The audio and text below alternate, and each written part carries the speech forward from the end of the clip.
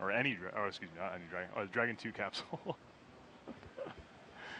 All right, again, so it looks like David St. Jacques, he's going to be the first one through. He's going to take some quick atmospheric readings.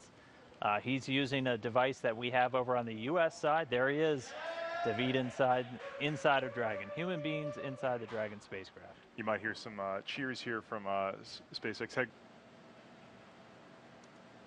Copy. Inward.